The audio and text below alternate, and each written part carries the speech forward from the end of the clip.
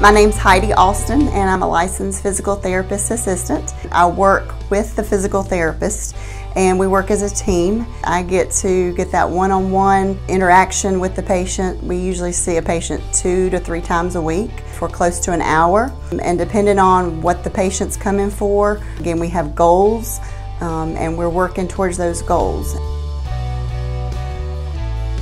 Here at Blue Ridge Therapy, we treat mostly adults, but we have our high school athletes, so we treat patients that are middle school athletes, high school athletes. We treat patients who have even orthopedic issues. Back pain is a big thing, knee pain, hip pain. So we can even treat those patients in the pool. We provide aquatic therapy here. So every once in a while I may be dressed out in a bathing suit and be in the pool with a patient. So it's fun. It's a fun job. It's definitely a people person type of job. You got to like people, talk to people.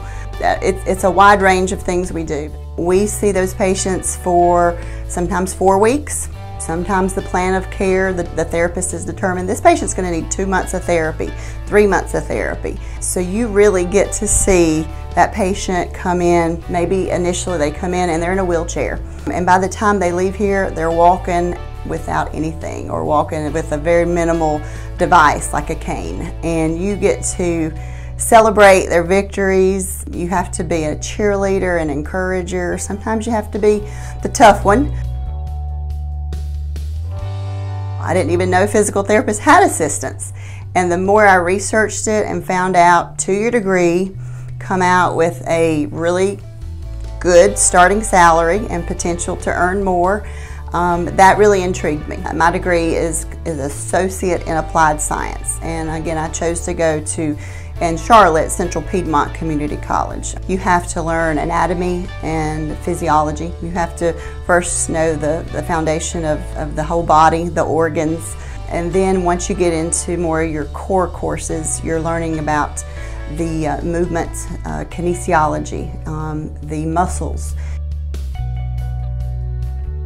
Just know when you've made a difference, I mean, every day is not, world record breaking victories every day. It may be someone was able to get out of a chair and walk 10 feet in 15 seconds, whereas when they first got here, it took them 25 seconds. That may not seem like a big deal, but it is, and then there's those bigger victories where again, like you see somebody walking in with a walker, and the next day they come in and they're on a single point cane, and you're like, yay, and then they said, I drove myself here, and you're like, yay, so it's just that knowing that each day I come to work, I'm doing something to help improve their quality of life.